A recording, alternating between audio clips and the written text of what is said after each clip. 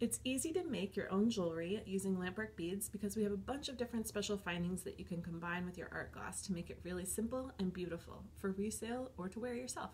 So let's take a look at some of our findings.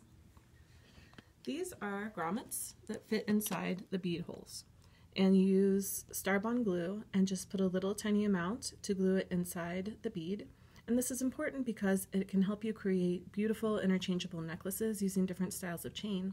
It also protects your beads from wear and tear because you don't want them to get chipped around the hole there when your chain is sliding against it. And it also protects the chain itself if there might be any kind of abrasive burrs inside the glass. Then you don't have to worry about it. You are good to go. Now, I love using bead caps to create earrings and other types of jewelry, and there are so many different types available. These are just a very smooth, basic style that you can combine with any art glass beads to reduce the hole size so that it doesn't slosh around on your head pin, and also to give it some flair. I love the way that they add a little bit of drama to art glass designs.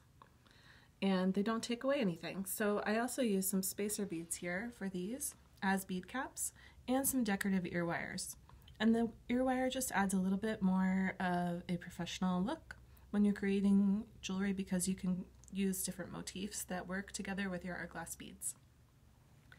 I also love these earrings. This is one of my favorite styles. I pop these on and off depending on what my outfit is, if I want to change out the flowers, to match.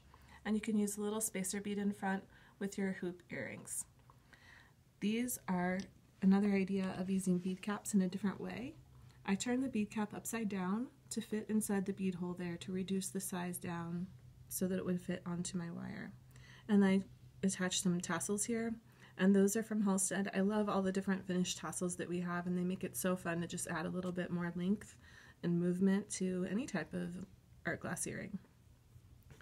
Now this collar necklace uses a bail that you have to attach wire wrap to. So for example, that one has a loop that the head pin just comes up through the bead and loops onto the bail. We also have a style of bail that is a glue bail, and this type you'll want to choose the size that's as big as possible to fit onto the back of your glass cabochon. You'll sand it a little bit and add your glue. And for example, these that you can see here are a little bit small for this type of pendant. We used a larger one on the glass that we're showing there.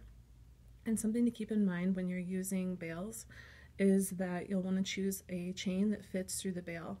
So again, this makes an interchangeable style, but it also allows you to change different types of chain depending on your outfit or your sale. The Omega necklace here at the end is a beautiful example of threading through a large art glass bead. And it has a little bit more body, so it can stand a little bit more, stand up a little bit more on the neck.